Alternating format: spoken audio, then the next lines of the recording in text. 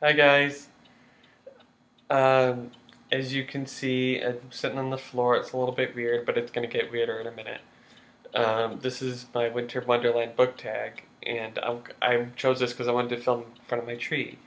Um, and it's gonna be the winter solstice is in 2 days. It's Sunday, I think, and I Christmas is on Thursday too. So that's why I chose to wear a white sweater um, to look a little bit festive for winter, even though there's no snow out, and it hasn't been looking like Christmas lately. It always snows in like the first part of December when it's still fall.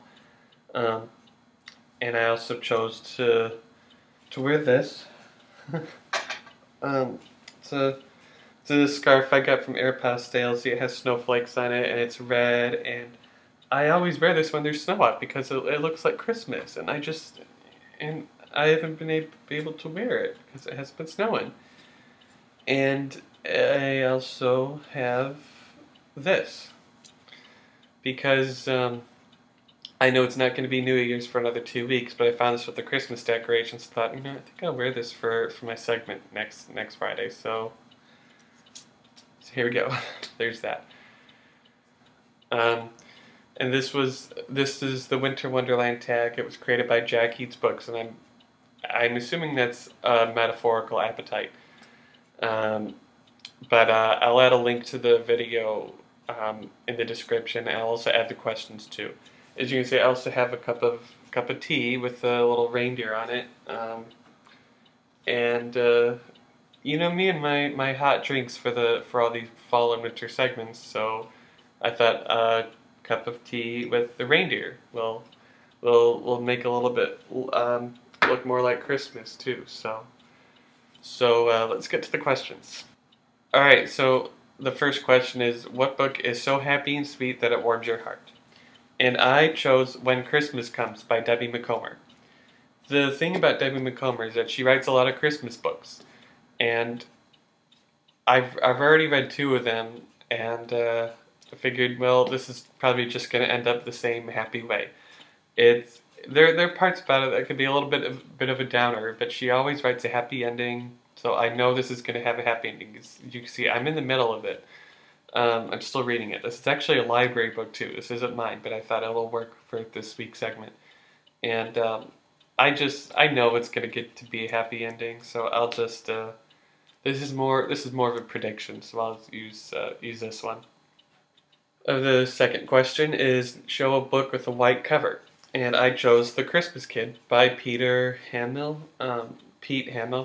And this is perfect for this segment, for this question actually, because it's Christmas, there's a little boy with a sled, it's snowing, there's snow all over, and I like the typing too. And it just looks so festive and so nice. And by the way, this is actually a collection of short stories. It's not one novel, but they're all written by him.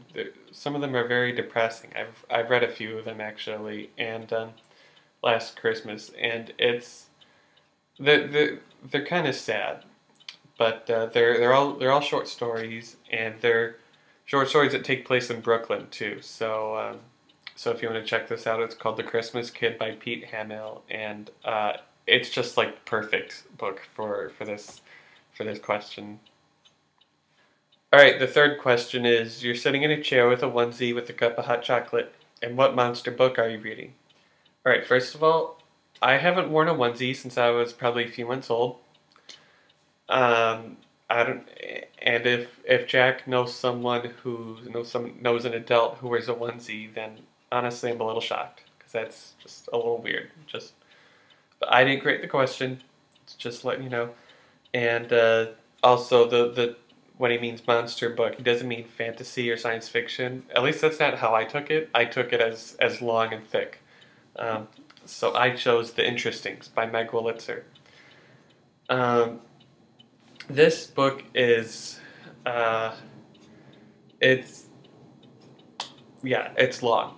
It's 538 pages, and normally books I read are no less than like I mean 400. I'll read a book that's in like the 300s. That's adequate for me. Maybe 400 sometimes, but this was so long to get through. And just a little bit of a confession. I've been listening to the audiobook because, um, but I've sort of been listening to the audiobook and placing the bookmark, after every chapter. And because the thing is this, I don't think this is easy to read. I'm glad I'm listening to the audiobook because it's 538 pages and like 20 chapters. That doesn't seem like a good balance. Um, and so for me, it's just not easy to read. Um, so I'm really glad I'm listening to the audiobook, and I've had this for quite a while, and I don't think I'd have the patience to read this. So yeah, it's The Interesting by Meg Wolitzer, and it's very very thick, and it's actually the book with the most pages that I have too. So yeah, I chose this one. Okay, the fourth question is: It started snowing as if, and you want to have a snowball fight. Which character do you have a snowball fight with? I chose Mitchell Grammaticus from The Marriage Plot. I'm not into snowball fights, and I don't think he is either. He's too much of a shy kid to be into that kind of thing. So I figured if it's just a corny snowball fight, we're just playing, having fun, then I figured, all right, yeah, I want to choose someone who's competitive, and I don't want to get pelted with snow either. So I think if it's just a really corny one that's meant to just be kind of fun and stupid, then yeah, I figured. And besides, Mitchell's one of my buddies. He's my guy. He's a really good character, and yeah, I doubt he's into snowball fights, and it's not my thing either. So it's just meant to be fun and corny. So I'll choose him. Question 5 is: The fire's about to go out. In which book would you tear the last few chapters out of to throw into the fire? And I'm not going to actually do this, I promise. But I chose I Heart New York by Lindsay Kelk. I've said this before. You probably know I have a bit of an issue with it, and I might have said why I didn't like the ending before, but I'm gonna try to avoid spoilers. Uh, I will say that I liked the book. I liked the story, the concept, the characters. That was all good. Um, but I didn't like how it ended because the Angela was dating two guys, and she chose one, and I wanted her to choose the other. But I'm not even gonna say their names. But I'm not gonna say what type of guys they are or why I wanted her to choose one over the other. I'm just gonna say she chose the one I didn't want her to choose, and I'm actually not gonna tear the last few pages out of this. I'm gonna keep this like it is.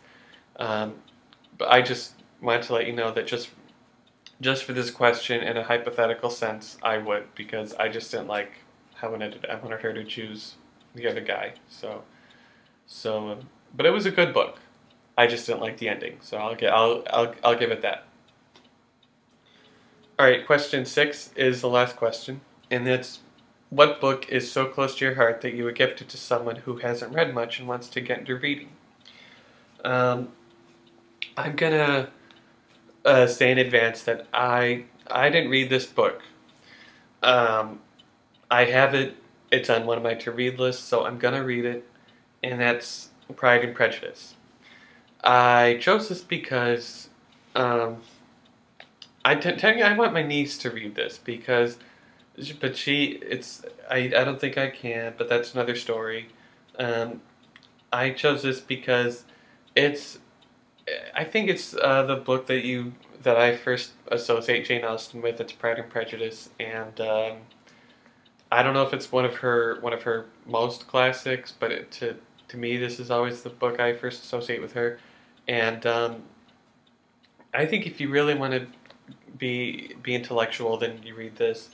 Um, I know I'm one to talk, but I plan to read this, so at least I have a plan to. and it's set up a little bit more complex too, based on the writing style and stuff. But despite that, it's a book I think everyone should read, even if it's not that easy to read as something else. It would still be a great book to read. All right, that was the Winter Wonderland book tag. I hope you guys have a Merry Christmas or Happy Holidays, Happy New Year, and also next Friday segment will be on the 26th. So it'll be the day after Christmas. So I'm gonna try to think of something else to do for that. But yeah, I don't know yet, but I'll think of something. And until then, I'll just want to wish you Happy Christmas or Merry Christmas. Or Happy Christmas if you're in England watching this too, things like that. So, but you know what I mean. If you're in England, then great. So yeah. Have a good holiday and a Happy New Year. Even though I'll have one more segment before New Year's. It's just because I'm wearing the New Year's thing. So, yeah. I'll see you guys next week.